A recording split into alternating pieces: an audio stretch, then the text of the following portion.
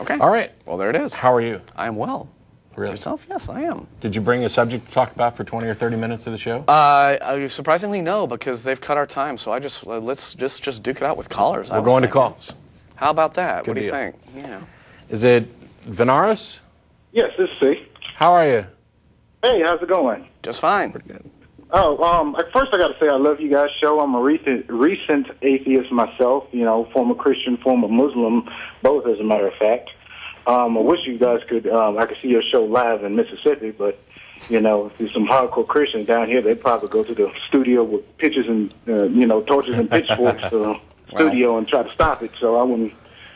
We'll just plant Frank in their path, and And thanks for mentioning the studio. I have to put this reminder out real quick, and that is that now that we moved to the big studio, not only have things changed, including the telephone number, but there's room for actually people to come down to the studio and watch the show live. So if you're in the Austin area and want to do that, you can go to channelaustin.org for lots more information. of room. Go ahead with your question, Bernard. Sorry. Okay. In your past shows, I know y'all mentioned briefly about the Christian story of Jesus and how it possibly could have been influenced by earlier religions. I know you mentioned the Zeitgeist movie or whatever. I mentioned Zeitgeist as an abomination that's a big steaming pile of crap, but yeah. Okay, well, do you guys agree that, that a lot of early religions have stories of the sons of God helping mankind and, they're being born by pure virgin women and miracle workers, the prophets being miracle workers or what have you? Right. You guys kind of agree with that as well, possibly? Well, we have examples of lots of other myths that share common elements. Okay. Now, I get into it with a lot of Christians down here because I'm an atheist myself, and then I tell them, well, this is one of the smaller reasons why I just don't buy into the whole Jesus being the Son of God thing.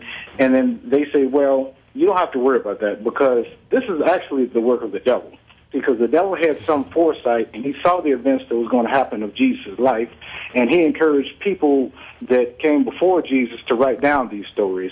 And what has happened is he said he had some kind of master plan to where, after Jesus died, he was going to come back and say, yeah, you guys, I know you didn't see Jesus, but don't worry, it's a mythology because, look, it's, copied from earlier mythologies and things of that nature. So, well, my question would be, and I know you guys, I was listening to you talking with an individual about the devil, and of course, like me, you see him as a... Here's what I ask Christians who hit me with that one or something similar to that. I say, is the devil more powerful than God? Okay. Inevitably, they say no. In which case I respond, well, then how can anything the devil wants to do possibly inconvenience or upset any of God's plans? How can the devil's master plan in any way supersede or thwart God's plan?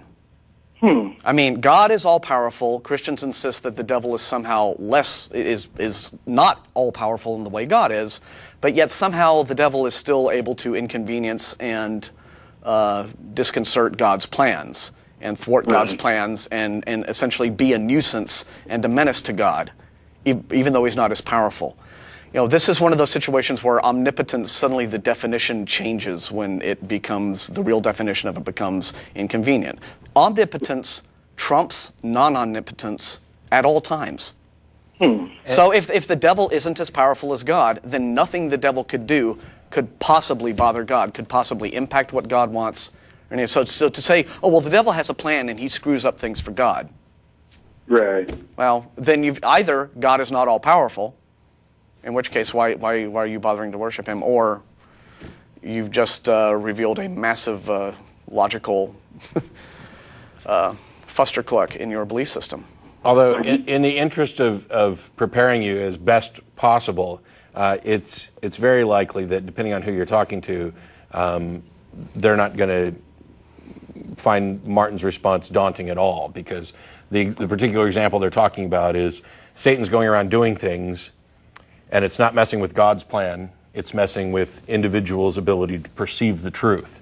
And I would say that you can still use the same thing, that obviously there's some problem with this God, and his ability to communicate the truth to people. And then they'll come back and say, well, no, that's you're willful, whatever. I've seen this used for a number of things.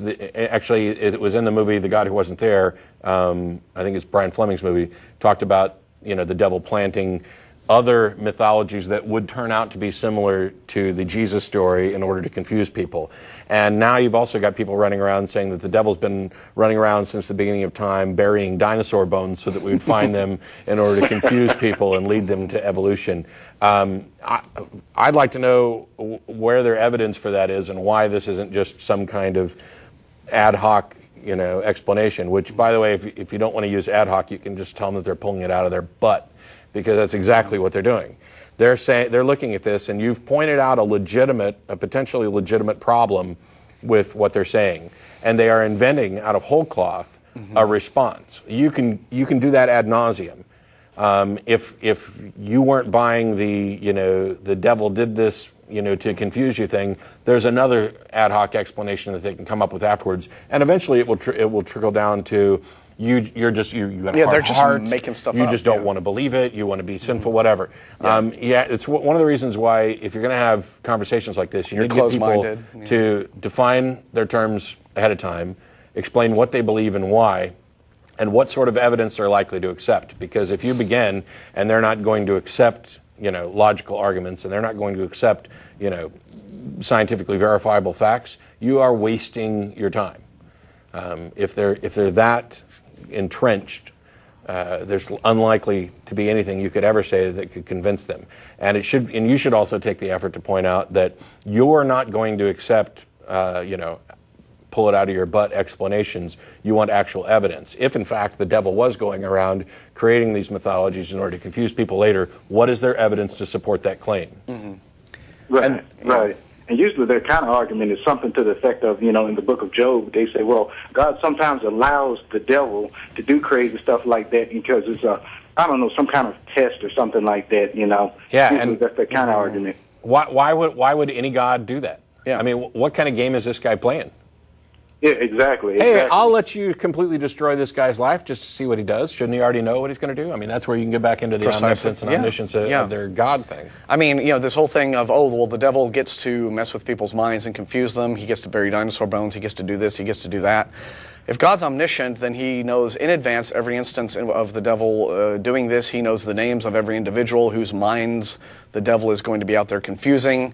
So he is allowing this to happen, just as he knew in advance Eve was going to eat of the fruit of the tree of knowledge, and yet he went ahead and allowed it to happen. So either evil was part of God's plan all along. Which it was. In which case you have to wonder, well, why he creates this universe and then immediately just overcomplicates everything. Whatever was the point? You'll actually find Christians who will flatly admit that, in fact, not only does God do things like what he purportedly does with Job, but that he's given the devil kind of reign over the earth, and that's because that's the only proper way to test us. And I would say that not only does this make their God particularly immoral and a bit of a dick, by establishing this system that it couldn't possibly be fair. He's allowing us to be pitted against some sort of supernatural being who has, while not all powerful, has lots and lots of power. How can you possibly hold people responsible for failing to successfully do battle with a being that can supposedly trick your senses? Sure. The very criteria that we use to establish what's real and what's not real. Yeah. Right. It's kind of like that, God is the devil's pimp, when he sets up like a prostitution and infects us, and then, he expects us, I don't know, that's how it seems kind of like to me. Yeah, and the whole... 100%, you know what I'm saying? It'd be a pretty immoral God. And I saw another one of your clips, and I just tell Christians, I was like, okay, once you read the Bible and you see all these things that God are doing, put yourself in your shoes, and if you had the power of God and you was almighty and all-loving, which I don't see how you could be almighty, all-loving, and all these alls at the same time. It's kind of impossible. But, put yourself in God's shoes and see if you could come up with an alternative explanation. If you can come up with something better, then, you're better than God. You should Can you come up with a better system? I mean, I could come up with a better system in a drug-induced coma than what they're purporting. But on that note, we got done that many times. Yes. We got lots of calls in little time, so thanks a lot for calling. Thank you very much. Yeah, keep up y'all good work. Cheers. Take care.